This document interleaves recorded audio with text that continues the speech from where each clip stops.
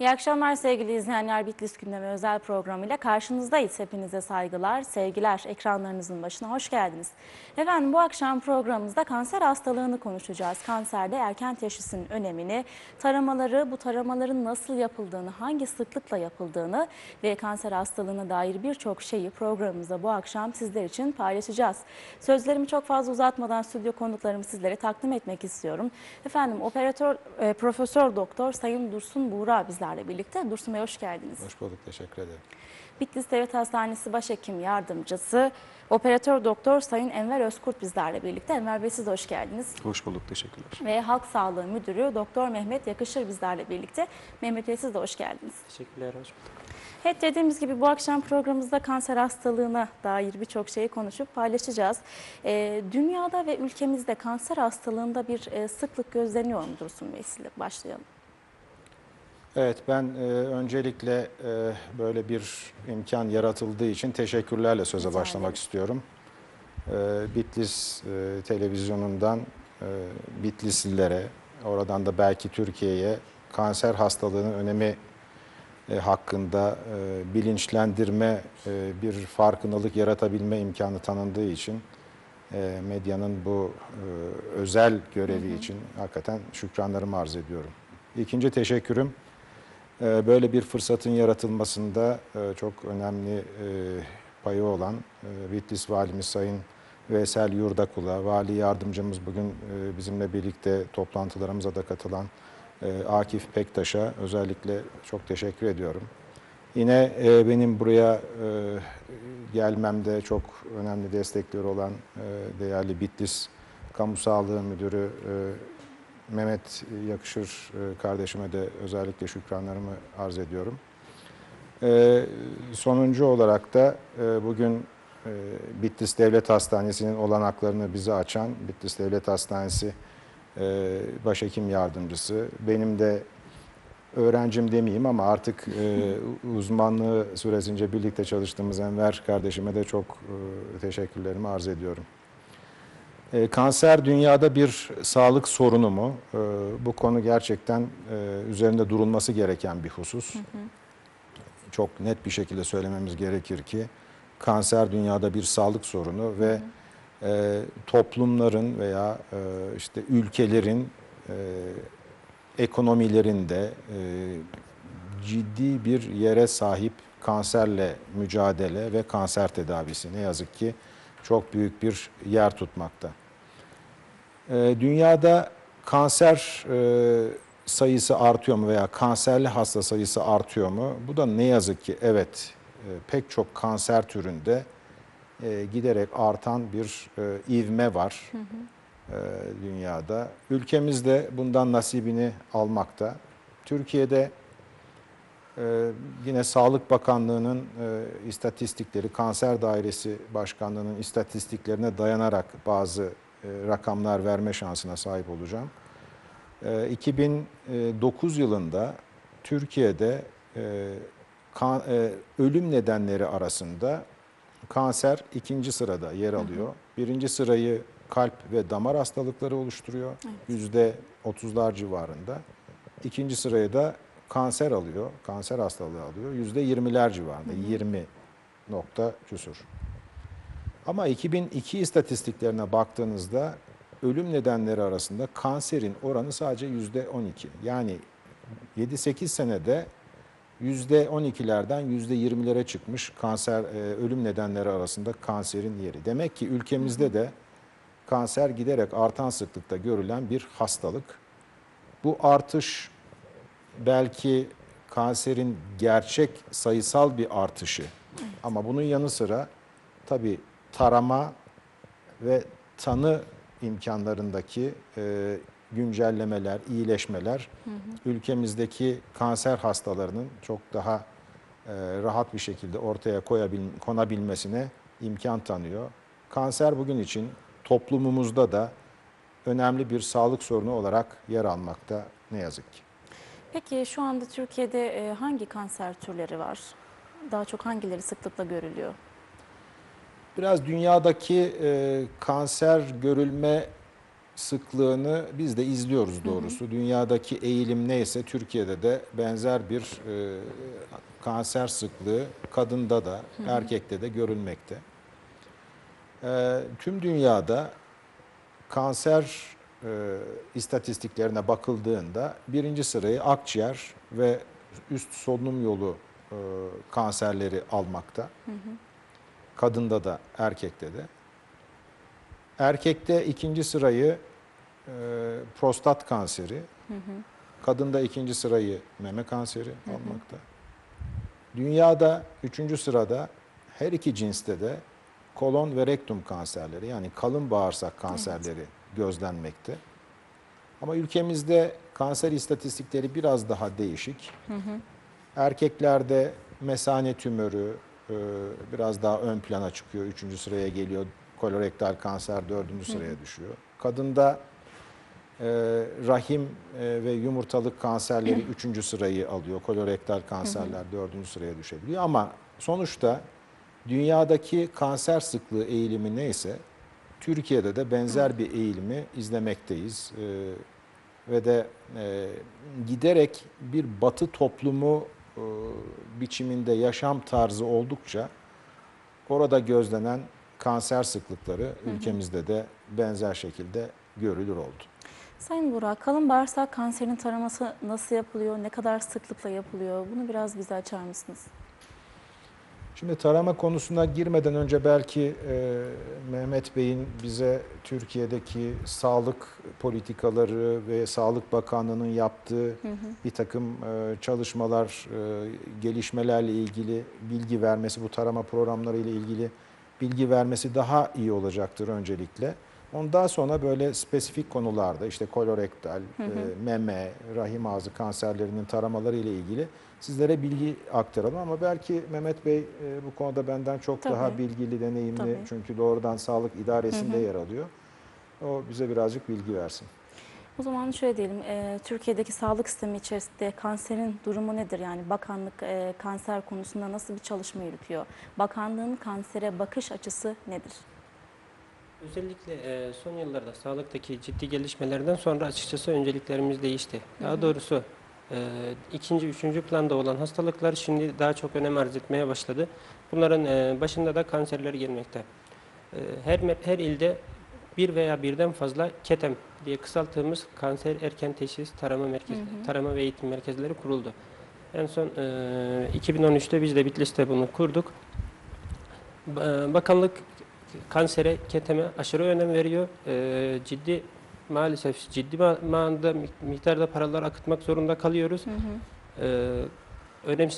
Paraların aktarılması iyi bir şey görünebilir ama niye maalesef dediğim, keşke erken dönemde bunlar yakalansa, o kadar para oraya aktarılmasa, bakanlık başka koruyucu hekimlikte başka yönlere o paraları aktarabilse. KETEM bakanlığın çok önem verdiği bir birim. Özellikle KETEM'in ana fonksiyonu şudur aslında: halkı kanser konusunda bilinçlendirmek. En önemlisi budur. Toplum kökenli tüm eğitimleri verip bunu özellikle aile hekimleri, toplum sağlığı merkezleri ve daha sonra aslında şu anki bilinen kanının dışında ikinci basamak değil, birinci basamak üzerinden bu faaliyetleri yürütmek. Vatandaşları kanser konusunda, erken teşhisi konusunda, erken teşhis eğer varsa, saptanmışsa tedavisi noktasında bilinçlendirmek. Temel hedefimiz bu yönüyle bakanlık fazlasıyla üzerinde duruyor, çok da önemsiyor. Önemsenmesi de gerektiğine fazlasıyla inanıyoruz. Evet, kanser türlerinden Dursun Bey bahsetti. Rahim ağzı kanserinin taraması nasıl oluyor, ne kadar sıklıkla yapılıyor? Bu kanser taramasının sonuçları negatif veya pozitif olursa neler oluyor bunun sonucunda? Bunu sizden öğrenelim dilerseniz. Şimdi öncelikle KETEM'lerde Türkiye'de, gerçi dünyada da genellikle aynı eğilim görülüyor. Hocamızın da söylediği gibi özellikle KETEM'de Türkiye'de 3 tane kanseri taramaktayız. Bu rahim ağzı kanseri, meme ve kalın bağırsak, kolorektal kanserler. Bunlarla tarama yöntemlerinin etkinliği kanıtlandığı için erken dönemde teşhisinin mümkün olması, çok yüksek oranda tarama etkinlikleri kanıtlandığı için özellikle bu KETEM'lerde özellikle bu 3 kanser taranmakta. Tüm Türkiye'de taranmakta. Ha, bunun yanında taranan başka kanserlerimiz de var ama bu üçü özellik arz ediyor. Bir prostat kanserini de tarayabiliyoruz. Akciğer sık görülüyor ama onu taradığımızı söylemeyeceğim. Akciğer konusunda vatandaş yanlış bilgilenebilir. Evet. Direkt çünkü akciğer filmi çekip hiçbir şey yok deyip evine giden, sevinçle giden arkadaşlar var. Bunun tanısı akciğer filmleriyle konulmuyor. Bunu öncelikle bilmemiz gerekiyor. Aslında bu konuya hiç değinmeyecektim ama daha bu hafta içerisinde birkaç vatandaştan yanlış bir algı oluştuğu için, akciğer kanseriyle ilgili yanlış bir algı oluştuğu için buna da değinmem gerektiğini söyleyeyim. Sorduğunuz soruya gelinirse, rahim ağzı kanseri özellikle 30 ile 65 yaş arasındaki kadınları bu tarama programına alıyoruz. Kullandığımız iki yöntem var. HPV, human papillomavirüs ve pap smear. Bunlar da 5 yılda bir tekrarlanır. Sonucun normal çıkması tabii ki sevindirici olandır. Ama bu yanlış, şöyle bir yanlış kanı oluşmasın. Bende nasılsa normal çıktı, kesinlikle kanser olmayacağım anlamı taşımıyor. Elbette ki 5 yıl sonra tekrarlanması gerekiyor.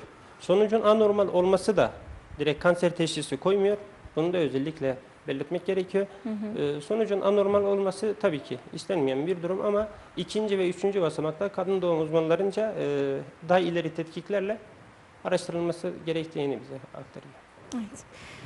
Türkiye'de 3 tane kanser türü görünüyor. Rahim ağzı, meme kanseri ve kalın bağırsak. Görünüyor değil mi? Yani daha Ketemde sıklıkla taranıyor.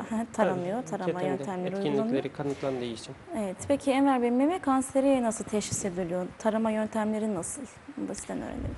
Meme kanserinde öncelikle tarama yöntemlerinden bahsedelim. Çünkü meme kanseri gerçekten de tarama yöntemleri ve bahsedeceğimiz işte kendi kendine muayene yöntemi dediğimiz yöntemle tespit edildiğinde erken dönemde sonuçları hasta hayatının olası süresini etkilemeyecek derecede yüz güldürücü sonuçları olan bir kanser türü. Meme kanserinde özellikle bizim vatandaşlarımızdan, bayanlardan istediğimiz şey kendi kendine muayene yöntemini bilmeleri ve bu yöntemi düzenli aralıklarla 20 yaşından sonraki her bayanın uygulaması. Şimdi bu yöntemde kendi kendine muayene dediğimiz yöntemde yapılan şey iki aşamadan oluşuyor. Birincisi görerek muayene, ikincisi de elle muayene şeklinde. Bizim istediğimiz adet dönemindeki 20 yaşından sonraki dönemlerde bayanların adetin 8 ila 12. günleri arasında kendisini muayene etmesi. Adet görmeyen menopoz sonrası dönemdeki bayanların da düzenli olarak ayın belli günlerinde ayda bir olmak şartıyla kendilerini muayene etmesi. Şimdi bu muayenenin iki aşaması var demiştik. Birincisi görsel muayene, ikincisi elle yapılan muayene. Görsel muayenede yapılması gereken şey tavsiye edilen özellikle işte bahsettiğimiz dönemlerde şahsın, bayanın duştan sonra ya da banyo yaptıktan sonra belden yukarısı kısmını komple çıkarıp ayna karşısında öncelikli olarak bir görsel muayene yapması gerekiyor. Bu muayenenin 4 aşaması var. Bunlardan birincisi eller bedenin yanında serbestken bakmak. Onun dışında iki eli başın arkasına alarak bakmak. Üçüncüsü iki eli bele koyarak bakmak. Ve dördüncü aşamada iki el beldeyken öne doğru eğilerek bakmak. Burada bizim bayanlardan bakmasını istediğimiz hususlar meme derisinde, ciltte herhangi bir değişiklik var mı? Meme başında herhangi bir çekinti var mı? Meme başından gelen herhangi bir akıntı var mı? Ya da görüntü olarak memede herhangi şekil bozukluğu yaratacak bir kitle var mı? Bunları tespit etmeleri. Bu aşamadan sonra ikinci aşama elle yapılan muayene. Elle muayenede de önerilen en iyi pozisyon kişinin sırt üstü yatarak sol memesini sağ eliyle, sağ memesini de sol eliyle muayene etmesi. Bu muayenenin de yapılış şekli elin ortada bulunan 3 parmağıyla, birinci ve 5. parmaklar hariç şu 3 parmakla memenin işte belli bir istikamette muayene edilmesi. Genellikle bizim önerdiğimiz de memenin orta kısmından dışarıya doğru saat yönünde veya saat yönünün tersinde düzenli bir şekilde muayene yapılması. Ve yine koltuk altında da herhangi ele gelen bir kitle var mı yok mu onun tespiti için muayene yapılması. En son yine meme başı sıkılarak herhangi bir akıntı gelip gelmediğinin kontrol edilmesi.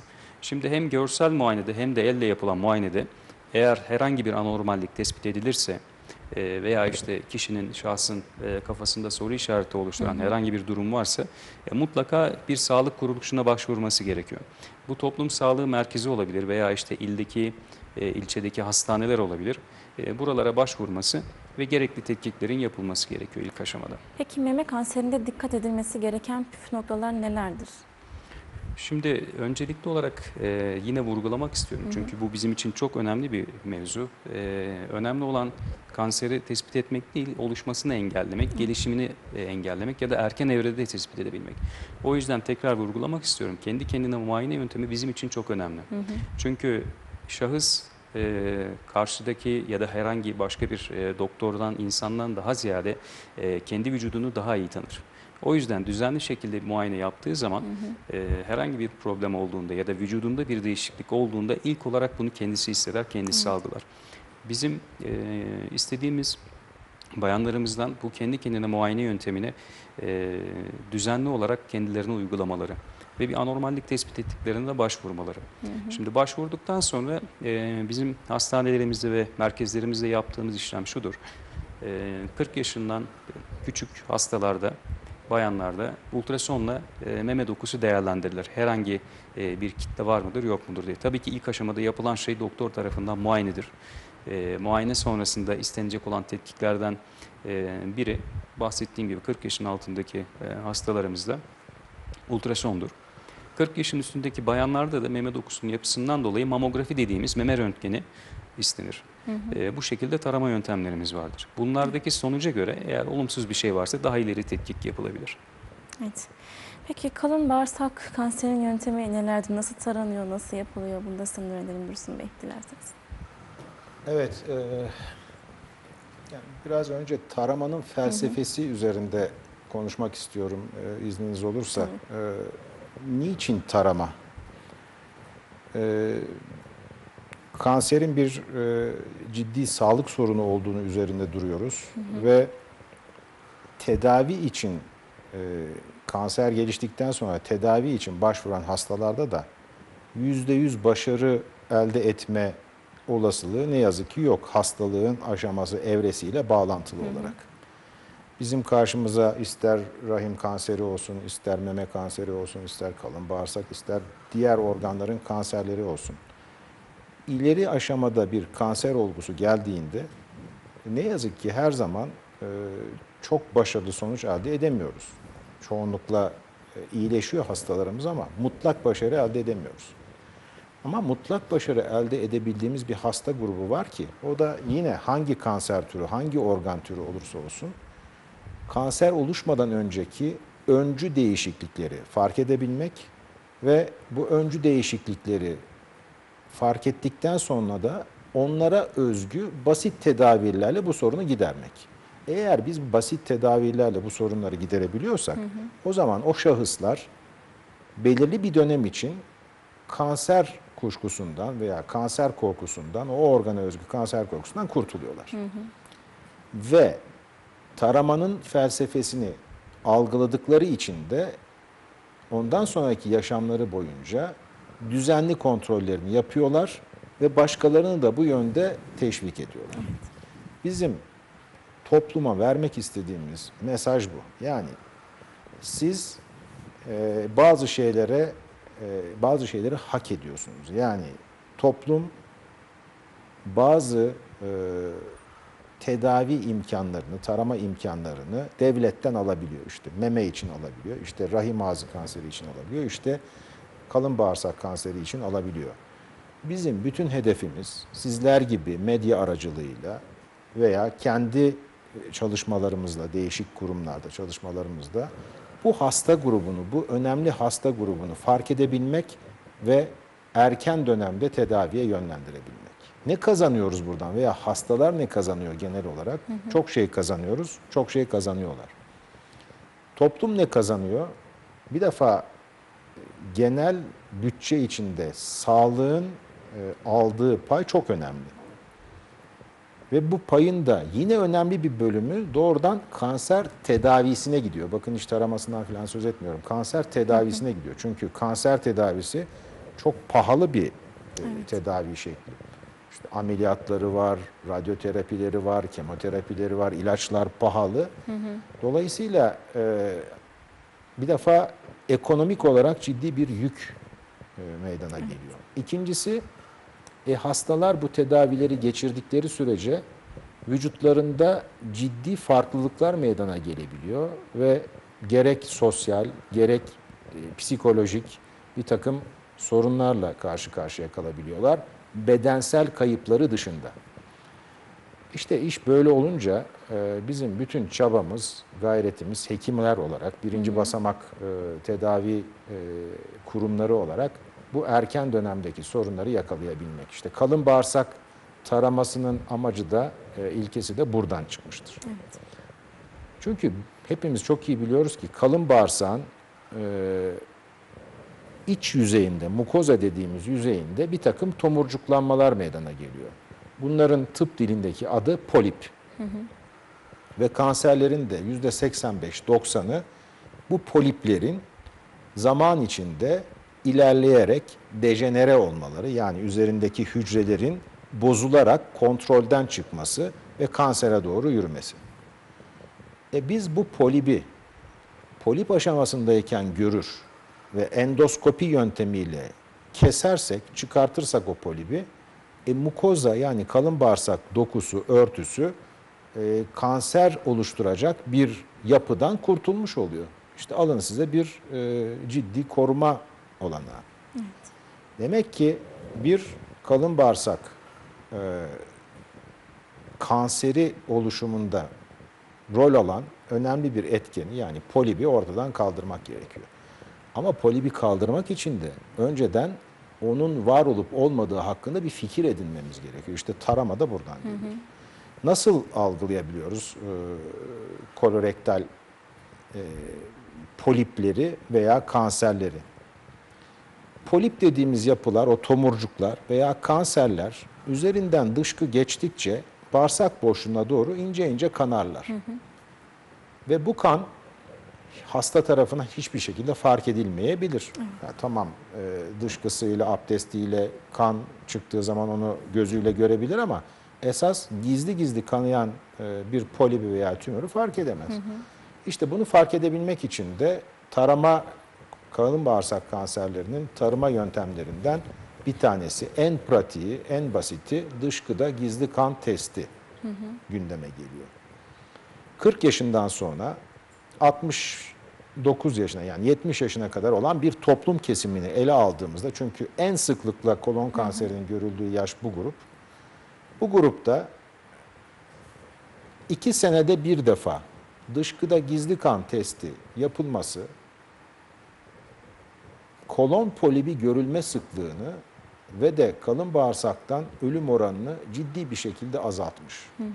Özellikle İngiltere'de ve İskandinav ülkelerinde yapılmış toplum temelli çalışmalarda kanıtlanmış olan bu veri üzerinden de toplumlar söz ettiğim şekliyle 2 senede bir dışkıda gizli kan bakılması ve 50 yaşından başlayarak da hastanın özelliğine göre 3 sene, 2 sene, 3 sene, 5 sene, 10 sene arayla kolonoskopi kontrolleri yapılarak söz ettiğimiz o poliplerin fark edilmesi veya kanserin erken dönemde fark edilmesi imkanına kavuşuyorlar. Bu ne demek? Şimdi bir kalın bağırsak kanseri gelişmeden önceki aşamada bunu fark edebilirsek, polip aşamasında ve bunu kolonoskopi sırasında endoskopik tedaviyle keserek çıkartabilirsek, bu kişi tarama testi sonrasında, kolonoskopik tedavi sonrasında düzenli kontrollerini yaptırırsa kalın bağırsak kanserine yakalanması olasılığı %0. Evet. Yani bu kadar ciddi bir avantaja sahip 2 basit inceleme ile kalın bağırsak kanserinden korunma ve bunun önlenmesi mümkün olabiliyor. Bu bir tarama programı ve de hakikaten düzgün uygulanan ülkelerde biraz önce ifade ettiğim gibi hem kalın bağırsak kanseri görülme sıklığını hem de kalın bağırsak kanserinden ölüm oranlarını çok düşürmüştür. İşin bir başka cephesi daha var. Yani sık sık konuştuğumuz kendi aramızda da kişilerin üzerine düşen bir görev var mı kalın bağırsak kanserinden korunma adına? Tabii ki var. Bütün kanserlerde, rahim kanserinde, meme kanserinde, kalın bağırsak kanserinde, akciğer kanserinde, bir sürü kanser türünde bizim yapabileceğimiz önlemler, yapamayacağımız veya genetiğimizde yazılı olan, kaderimizle bağlantılı, üstesinden gelemeyeceğimiz bazı hazırlayıcı faktörler var. Yani genetik, ailesel geçişli kalın kanserlerde bunu değiştirme şansını çok fazla bulamıyoruz. Evet. Ama bizim üzerimize düşen ve yaptığımız takdirde toplumda genel olarak kanser gelişimini azaltabileceğini bildiğimiz bazı davranış değişikliklerine ihtiyacımız var. Bunları ben şöyle bir genel hatlarıyla konuşayım. Belki tamam, sizin sorularınızla daha da açmak, arkadaşlarımın katkılarıyla daha da açmak mümkün olacaktır. Biraz önce üzerinde duruldu. Çok affınıza sığınıyorum. Estağfurullah, buyurun. Şunu tamamlamak istiyorum. Mehmet Bey akciğer kanserinden söz etti. Ben onun dünyadaki ve Türkiye'deki en sık görülen kanser olduğunu ifade ettim. Bütün dünya alem biliyor ki akciğer kanseri ve solunum yolu kanserlerinin ana etkeni tütün. Bu öğleden sonraki toplantıda da üzerinde durduk. Yani Bitlis bir tütün merkezi. Evet. Muhtemelen de tütün kullanımının en yoğun olduğu illerimizden biri. Evet, aynen öyle. Ama şunu da çok iyi biliyoruz ki tütün çok kullanıldığı takdirde başta akciğer kanseri olmak üzere bir sürü kanser oluşumunda da etken. Mesane kanseri, pankreas kanseri, kolon-rektum kanseri gibi. O nedenle tütünden uzak duralım. İkincisi şişmanlık. Türk toplumu şişmanlıyor. Beslenme düzenimizin biraz şekil değiştirmesi, tarz değiştirmesi nedeniyle ortalama kilolarımız her yıl giderek artıyor. Çocuklarımız, genç nesil kötü besleniyor ve bu kötü beslenme nedeniyle de ileride başlarına bir sürü kanser değil başka bir sürü hastalığın da gelebileceğini hiç unutmamak lazım. Örneğin kalp damar hastalıkları gibi bir diğer ciddi ölüm nedeni. Evet. Üçüncüsü hareketsizlik. Giderek işte televizyon kumandaları uzaktan kumanda haline geldi. Hepimiz bilgisayar başında saatler geçiriyoruz. Evet. Yaptığımız işler ne yazık ki hareketlerimizi oldukça kısıtlayan işler. Kalori harcamıyoruz, eklemlerimizi çalıştırmıyoruz, bedenimizi çalıştırmıyoruz. Ve hareketsizlikle kanser arasında da doğru bir ilişki ne yazık ki var. Demek ki kendi üzerimize düşen ve düzeltebileceğimiz bazı kötü alışkanlıklarımızdan kurtulmamız lazım. Biraz önce buraya gelirken Bitlis Caddesi'nden aşağı doğru iniyorduk arabayla. Küçük çocukların elinde parlak, çok albenisi olan artık içinde ne vardı bilmiyorum ama böyle cips benzeri kolay tüketilebilecek, yüksek enerjili, yüksek kalorili, tuzlu şeyleri gördüm, gıdaları gördüm.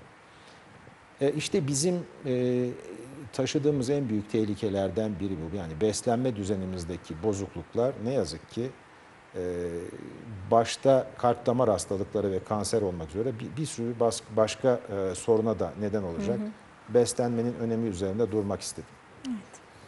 Peki bu durumda yani özellikle kanser hastalığında toplumun bilinçlendirilmesinin önemi nedir Enver Bey? Bu konuda siz neler söyleyeceksiniz? Şimdi biraz evvel de bahsetmiştim. Kanserle ilgili olarak özellikle belli kanserlerle önüne geçebileceğimiz erken tanıyla daha olumlu sonuçlar alabileceğimiz kanserlerle ilgili olarak toplumun bilinçlendirilmesi tabii ki ilk aşama. Daha da önce de bahsettiğimiz gibi bu meme kanseriyle ilgili işte kendi kendine muayene yöntemi ya da kolon kanserleriyle, kalın bağırsak kanserleriyle ilgili olarak hastanın kendisiyle ilgili, makat bölgesiyle ilgili şikayetleri olduğunda doktora başvurması, yine rahim ağzı kanseri ile ilgili veya diğer kanserlerle ilgili herhangi bir şikayeti, bu bölgenin hastalıkları ile ilgili herhangi bir şikayeti olduğunda ilgili sağlık kuruluşuna başvurması bunun ilk aşaması. Bunu önlemede de bu tarama yöntemlerini etkin hale getirmede de toplumun bilinçlendirilmesi bizim için en önemli faktör.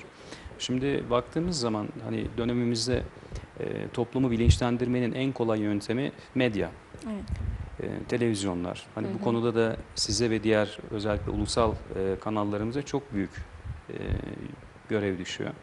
Hani bu aşamada ilk olarak yapılması gereken bu. Evet. Peki Mehmet Bey, özellikle Türkiye'de taranabilen kanser türleri hangileridir? Aslında birçok kanseri tarayabiliyoruz ama etkinliği özellikle ispatlanan şu saydığımız 3 kanser, rahim ağzı, meme ve kolon yanında diğer kanserleri de hepsinin taranma durumu var. Ama birinin etkinliği %10-20'lerdeyken diğerlerinin etkinliği %80, 85, 90'larda ispatlanıyor. O yüzden özellikle ketemde bu 3 kanser üzerinde duruyoruz. Ben küçük bir anekdotumu paylaşacağım Dursun hocamıza katkı olsun diye. Halk Sağlığı Müdürü olduğumuzda Ankara'ya toplantıya gitmiştik. Daire başkanlarımız çıkıp sunumlarını yaptılar. Obezite ile ilgili daire başkanımız sunumunu yaptı. Daha sonra tütünle ilgili daire başkanımız sunumunu yaptı. Murat Gültekin hocamız, Ketem Daire Başkanı kendisi, Türkiye Halk Sağlığı Kurumu'nda çıkıp ilk sunumunu yaptığında kendisiyle ilk tanışmamızdır. Açıkçası sunumu çok hoşuma gitmişti. Sözü şöyle başlamıştı. Ben obezite ve tütünle ilgili söylenen her şeye katılıyorum. Benim kanser daire başkanı olarak onların söylediği her şeye katılıyorum. Ona ek olarak sadece şunu söyleyeceğim. Bizleri gösterip kanser değilsin, kanser değilsin, kanser değilsin, kanser. Değilsin kanser. Ama 2050'de kanser değil, kanser değil durumuna geleceğiz. O yüzden gerekli tedbirleri alalım demişti. O duruma düşmemek için şimdiden herkes üzerine düşeni yapmalı. Toplumu bilinçlendirmenin şu noktada çok faydası var.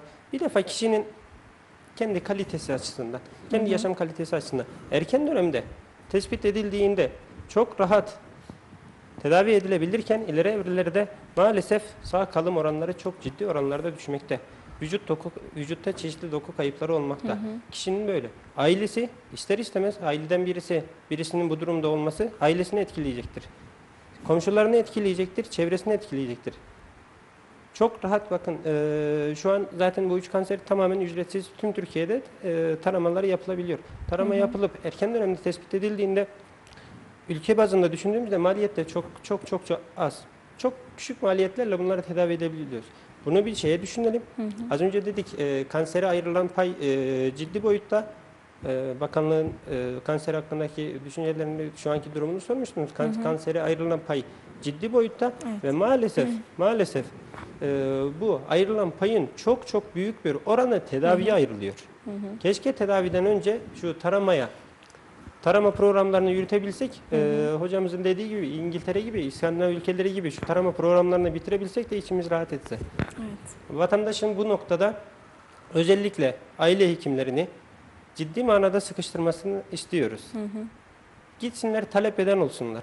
Bütün vatandaşlarımız. Şu yaş gruplarını söyledik. 30, 65, daha ileri yaşta, mamografi için 40 yaş üstü ama kendi kendine muayene tabi unutmuyoruz. 20 yaşın üstündekileri hocamız zaten açıkladı. Onları unutmuyoruz. Bu yaş gruplarında olan herkes, az önce dinleyenler zaten akıllarına kalmıştır. Herkes kendi yaş grubunu özellikle aklında tutar. Bu yaş grubundaki kişilerin özellikle buradan ricamız gitsinler, aile hekimlerini sıkıştırsınlar. Birçok konuda sadece kanser değil. Bakın aile hekimlerinin yeterince vakti var bu noktada.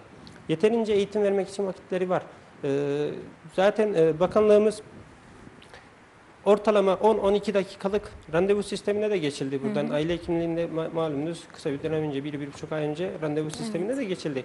10-12 dakika gibi bir süre ayırıyor bir hastaya. Bu 10-12 dakikada muayenesi de yapılır. Kişiye özel eğitimler de verilebilir. Her şey yapılabilir aslında. Yeter ki vatandaşımız talep eden olsun.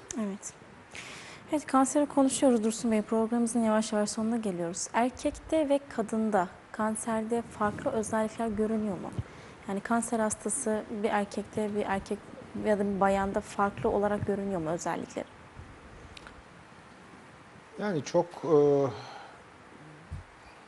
tabii ki cinse özgü kanserleri ortak olarak konuşma şansına sahip değiliz ama örneğin bir akciğer kanseri, örneğin bir kalın bağırsak kanseri gibi kanserlerde cinsler arasında çok büyük farklılıklar gözlenmiyor. Yani ülkemizde tabii ki akciğer tümörleri erkek nüfusta daha sıklık olarak daha fazla, kadın nüfusta daha az ama kalın bağırsak kanserleri arada benzer bir farklılık vardı. Yine erkekler daha ön plandaydı yüzde olarak ama günümüzde giderek kalın bağırsak kanserleri de kadın erkek grubunda benzer oranlarda görülmeye başlıyor. Biraz önce Mehmet Bey'in ifadesindeki hususlara bir kere daha özellikle değinmek gerekiyor. Tabii. Yani halk sağlığı özellikle kanser açısından bakıldığında doğrudan taramalara ve erken teşhise dayalı. Yani hep üzerinde durduğumuz, kendi aramızda konuştuğumuz, kendi kendimizi bilinçlendirdiğimiz yani öğrencilerimizi, uzmanlarımızı ve bu konuyla ilgilenen hemşirelerimizi, sağlık görevlilerimizi doğru yönde ve doğru oranda eğitebildiğimizi düşünüyorum, tahmin ediyorum. Ama artık altyapı da kuruldu. İşte halk sağlığı açısından yani bir sürü kuruluş var, ücretsiz hizmet veren hekimlerimiz var bu konuya hakim olan tarama konusuna. O zaman yine Mehmet Bey'in ifade ettiği gibi halkın talebini bekliyoruz. Evet. Halkın talebi yetersiz ise biz bu talebi hızlandırabilecek, arttırabilecek olanakları bulmalıyız. Yani biz insanları bilinçlendirmeliyiz. Kendi sağlıkları açısından bilinçlendirmeliyiz ki hak ettikleri bu iyi yaşam olanaklarını sağlıklarına özen göstererek elde edebilsinler. Sağlıklı ve uzun yaşayabilsinler. Dünyada ve Türkiye'de gerek kadınlarda gerek erkeklerde yaş ortalaması giderek uzuyor. Bu yaş ortalaması giderek uzuyor ama ileri yaş grubunda sağlıklı yaşamak, sağlıklı kalmak önemli. Yaşınız 80 olabilir, her tarafınız dökünür. İşte önce meme kanserinden ameliyat olmuşsunuzdur. Arkasından kalın bağırsağınızda tümör çıkmıştır, ameliyat olmuşsunuzdur. Bir sürü yerinizi bırakmışsınızdır hastanelerde. Bu çok şey değil. Sağlıklı olabilmek için bütün bu kanserlerden arınmış olarak sağlıklı bir bedenle o yaşa ulaşmak önemli. O nedenle toplumumuzu bilinçlendirmenin üzerinde vura ben de son sözlerimi söylemiş olayım bu konuda. Peki kanserde erken teşhisin avantajları ya da dezavantajları nelerdir? Bunu da son olarak sizden alalım Dursun. Örnekle başlayalım isterseniz. Ben çok bilinçsiz bir hastayım ve işte kendi ilgi alanımdan örnek vereyim. 6 aydır her tuvaletimin yapışında veya 3 tuvaletimden birinde tuvalette kan görüyorum. İşte bu bende basur vardır diye üzerinde durmuyorum. Ve artık bir arkadaşım, işte Enver de benim arkadaşım, bu böyle olmaz, gel seni bir doktora götüreyim diyor. Ve doktora gidiyoruz. İşte ben de gerekli incelemeleri yapıyor. Kocaman bir kalın bağırsak kanseri çıkıyor. Karaciğerimde yayılmış metastazlar var. Artık tedavi edilme şansını yitirmişim. Biraz çaresizliğe kalıyorum ve işte hayatımı kanser nedeniyle kaybedebiliyorum. Veya çok bilinçli bir kişiyim. Her şeyden haberim var. Yani sağlığıma özen gösteriyorum. Bu tür toplumsal gelişmeleri takip ediyorum. Halk sağlığı ile ilgili yazılanları okuyorum. Medyadakileri takip ediyorum. Ve günün birinde dışkımda işte birazcık kan görüyorum. Yaşım da 45. Hemen alarmı olup gidiyorum bir doktora. Diyorum ki benim böyle bir sorunum var. Ne yapmam gerekir? Doktor da bu konunun uzmanıysa benden diyor ki senin yaşın artık 45'e gelmiş. İşte böyle bir şey görmüşsün. Gel sana bir kolonoskopi yapalım. Kolonoskopi yapılıyor. Kalın bağırsağımda 2 santim çapında bir polip bulunuyor. Ve kolonoskopiyle o kesiliyor, çıkartılıyor. Diyor ki doktorum bana şunun patolojisini al gel bana. Sonucunu getir. Patolog bakıyor ona, işte bu kötü huylu bir şey değil, tamam kurtarmışsınız diyor. Doktorum da diyor ki tamam, bunda hiçbir şey çıkmamış. Size 2 sene sonra tekrar kolonoskopi kontrolü yapacağım. Bir şey çıkmazsa 5 sene sonra, bir şey çıkmazsa 10 sene sonra. Ben hep bunları yapıyorum. Geliyorum işte söz gelimi 65-70 yaşıma. Kalın bağırsağımda hiçbir şey yok. Ben o polibimi vaktiyle fark etmeseydim ve o kansere doğru gitseydi, yine bilinçsiz bir şekilde üzerinde hiç durmasaydım, hayatımı işte 50 yaşıma gelmeden kaybedeceğim. Yani en basit örnek bu. Günümüzden, yaşadığımız pratikten en tipik örnek. Bunu her kanser türüne götürebilirsiniz. Onun için toplumun bilinçlenmesi, medyanın bilinçlenmesi, bizlerin olabildiğince topluma bunları rahatlıkla sunabilmemiz, hizmetleri sunabilmemiz ki artık o imkanlara sahip ülkemiz. Evet. O zaman iş dönüyor dolaşıyor, bunu uygulamaya sokmaya geliyor. Her hastalıkta olduğu gibi kanserde de erken teşhis oldukça önemli. Evet, programımızı yavaş yavaş toparlayalım. Mehmet Bey, son olarak buradan bizi izleyen izleyicilerimize neler söylemek istersiniz, neler tavsiye edersiniz? Öncelikle size teşekkür ederim. Rica ederiz. Birçok kişiye aynı anda ulaşma imkanı sundunuz bizlere. Ben tekrarlayacağım. Halkımızın talepkar olmasını istiyoruz. Bulgularla karşılaştıklarında vakit kaybetmeksizin bu bir şey olmaz, bundan bir şey çıkmaz demesinler. Lütfen en yakın sağlık kuruluşuna başvursunlar. Kanserin kötü kaderleri olmasının önüne geçsinler. Peki. Teşekkür ederim. Enver Bey, siz neler söylemek istersiniz son olarak? Vallahi hocalarımdan sonra çok söyleyecek bir şeye gerek yok. Hani bizim de hastalarımızdan, vatandaşlarımızdan istediğimiz şey her zaman için kendi vücutlarını, kendi bedenlerini dinlemeleri. Herhangi bir problem varlığında, herhangi bir şüphelendikleri durum varlığında erken dönemde başvurmaları. Peki, çok teşekkür ediyoruz sizlere. Dursun Bey, son sözü size bırakıyoruz. Buyurun.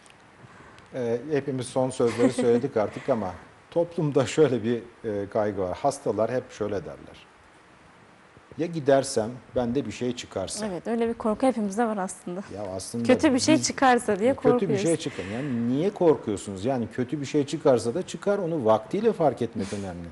Gitme, kötü bir şey çıkarsa diye gitme. Gitme, 6 ay ertele, 1 sene ertele. Ne olacak? Korkularımızı Sonuçta ya yenemiyoruz kötü bir şey maalesef. varsa o artık tedavi edilemez aşamada olacak. Oysa bizim bütün çabamız, bütün burada işte yaklaşık 45 dakikadır anlatmaya çalıştığımız şey, kötü bir şey çıkarsa kuşkusundan, kaygısından veya korkusundan kurtulup doğrudan bedenine, bedenlerine yapmaları gereken saygıyı, göstermeleri gereken saygıyı gösterip gerekli adımları atmaları. Bir tek bunu istiyoruz ve bize bu olanağı tanıdığınız için de bir kere daha çok teşekkürler. Rica ederiz. Biz çok teşekkür ediyoruz. Ağzınıza, yüreğinize sağlık. Çok teşekkürler.